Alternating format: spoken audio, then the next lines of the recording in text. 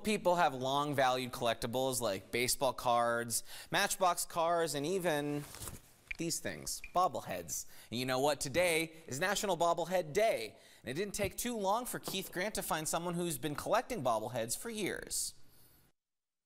I started in summer of 2017. Since then, Jacob Stevens has been hooked, beginning with one and growing his collection. I don't even really remember how I started. I think I got one and I was like, well, it was a glow-in-the-dark one, and I really like glow-in-the-dark stuff. Yeah. So, and that's also why my favorite ones are mine, glow-in-the-dark ones. Pops began as a bobblehead company in 1998, but now they are just plastic characters. This didn't stop Stevens from searching everywhere for these. I would go around from every store, one to the other, and you can't just check what's in front. You have to go through the back as well.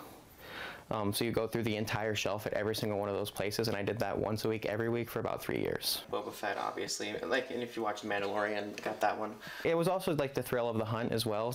So you can go from place to place once a week, every week for 2 months and not find anything, or you can go to Books A Million one day and find 3 of them at once. That was the jackpot he was looking for, ultimately growing his collection to nearly $500,000. At my peak, I had 433, and right here is only about 207. Though he cut his collection in half, he still keeps his eye out for the special ones. I like to collect the chases, which so those little yellow stickers.